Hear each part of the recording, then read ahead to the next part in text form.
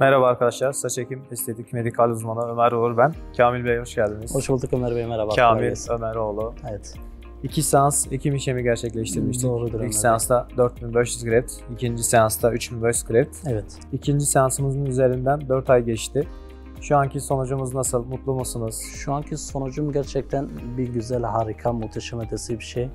Yani gençleştiğimi hissettiğimi desem yani yalan olmaz. Ayna karşısına geçtiğimde giydiğim her kıyafeti yani maksimum 5 dakikada bir değiştiriyordum çünkü yakıştıramıyordum. Hani saç olmadığından dolayı özgüven olmadığından dolayı yani beğenemiyordum. Evet. Tepe ekimlerinde biliyorsunuz 1,5 yıla kadar ve 2 yıla kadar çıkışlarımız hala devam ediyor. Ama 4. aya göre bayağı güzel, gidişatımız güzel. Düzenli olarak PRP, mezoterapi kaç tane yaptınız Aynen. bu arada? 3 PRP, 4 de mezoterapi yaptım. Evet.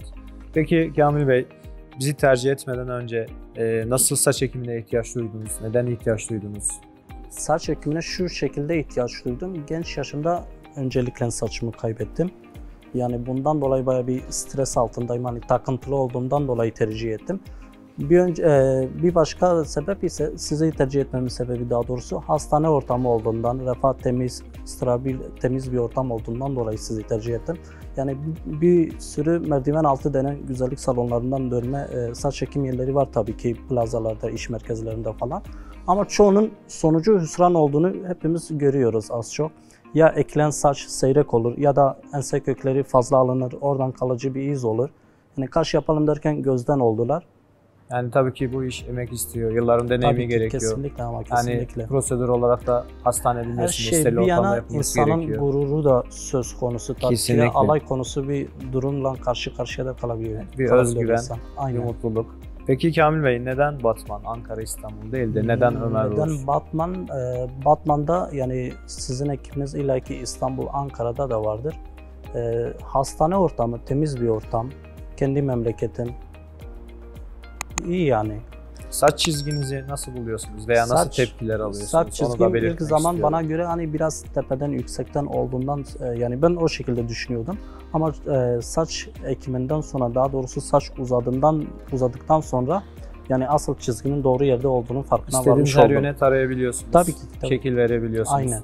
En çok bu soruları alıyoruz. Yok, saçtan yana herhangi bir sıkıntı yok. Evet, sağ olsun, sol olsun, yatır veya çevir. Hiçbir şekilde sorun yok. Çevreniz nasıl tepki verdi saç ekiminden sonra? Çevrem hani ilk ektiğimde daha doğrusu annemin bana söylediği tek bir söz vardı. Oğlum yapma diyordu. Sağlığından da olacaksın, verdiğin parandan da olacaksın. Olan saçın da gidecek dedi. Kesinlikle hiçbir riski yok. Yok yani şunun sebebi de daha önce etrafımızda yapmış olan insanların merdiven altı yerlerde yapıp da sonuç alamadıktan sonra gözlerine çarpan olaylar. Kötü referans olayı farklı bir şey daha tabii doğrusu ki. diyelim ama bu işi yani donanımla bir şekilde araştırmanız, bütün hastalarımızın bu şekilde gelmesi bizi de mutlu ediyor. Ön araştırma yapması, referansları takip etmesi, bakması. Ben çizgi konusunda özellikle takıntılı olan birçok hastamız var. Hani doğal çizgi olacak mı, olmayacak mı? Yani bu yüzden birçok hastamız kararsız kalıyor. Benim de kafamda bayağı bir sorular, şüpheler vardı size gelmeden önce.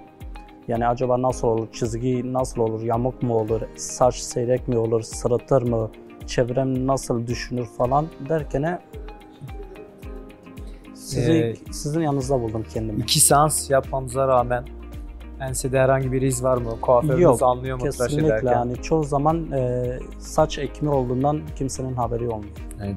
Tekrardan hayırlı olsun. Ben teşekkür ederim Ömer Bey. Sağ olun. Bizleri tercih ettiğiniz için teşekkür ediyoruz. Ben teşekkür ederim. Bol sönde günler dileriz. Sağ olun Ömer Bey. Hayırlı olsun. Teşekkür ederim.